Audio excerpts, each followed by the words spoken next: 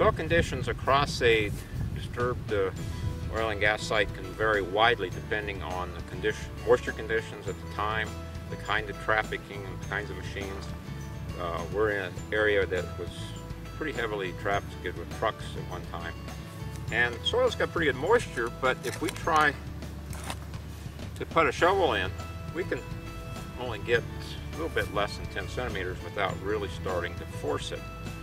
This is one of the reasons why we need to focus on this leak tillage, because heavy traffic with heavy vehicles can impact the soil to depths of 50, 60 centimeters. And the benefit of deep tillage is to work and act on all of that soil at depths below that kind of penetration. We're here today to look at the question of the benefits of soil restoration, particularly the physical restoration of soil, to create improve the quality of trafficked soil from whatever purpose, to restore its capacity to grow plants, forests, the vegetation we want to establish on these sites. Over the years, we looked at a range of tools and consequently developed a subsoiling tool for dozers capable of plowing to a depth of 90 centimeters. The question is, how do we achieve that process of creating an environment where the freeze-thaw process really worked, from the deep plowing with the reforestation plow to larger landscape like well sites and larger disturbances.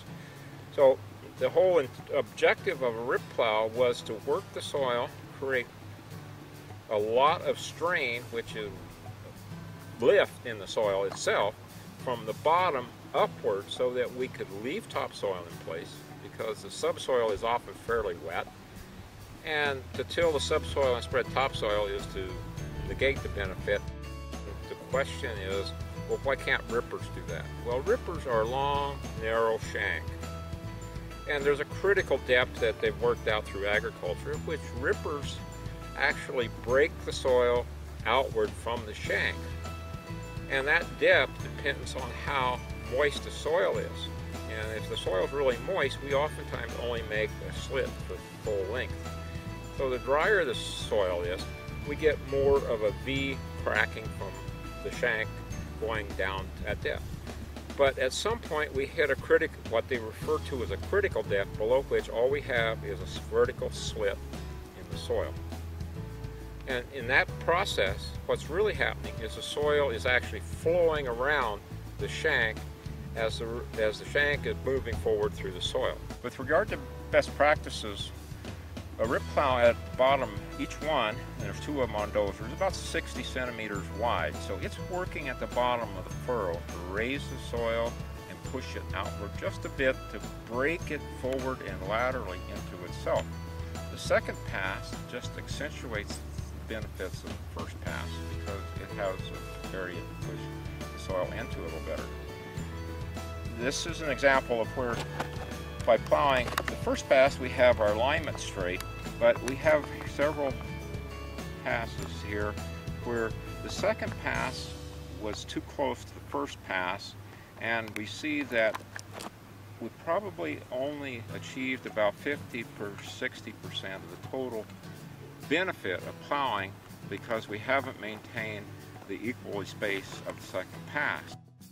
A dozer back down the track in this case, between the furrows, or assumed that he was, and then plowed a very close second furrow. So we have a lot of mixing in the two furrows, and we have gaps indicated by the native vegetation that existed in the previous year coming in essentially the unplowed ground.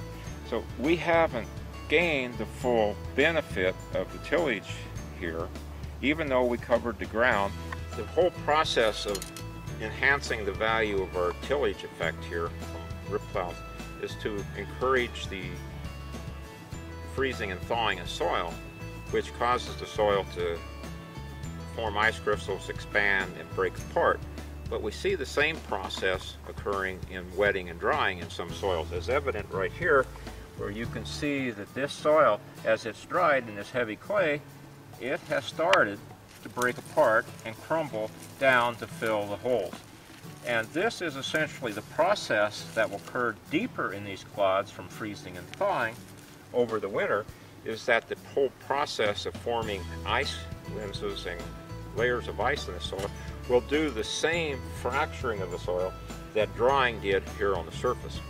So we're essentially going to see over the course of winter this process occur as a result of freezing and thawing throughout the soil profile. One aspect of RipPlows that people need to be aware of is that as we open these furrows with this plowing that can be to a depth of 80 centimeters with a medium-sized D7 type dozer, we leave a distinct furrow, as we've seen in many pictures. This is a case of where the soils are pretty wet and we made some large clods. But in all of the land, right after plowing, we tend to have some deep pockets right in the furrow itself, as evident right here. And the large clods haven't closed this in.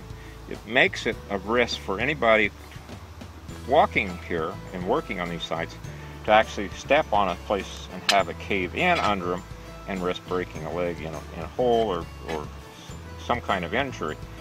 But at the same time, by spring, we've already see in the bottom of this hole loose soil starting to slough in from drying, but the freeze-thaw process around will fill in most of these holes, and most of this elevation will be lost by spring. And the land after a winter freeze-thaw will be much safer to walk on.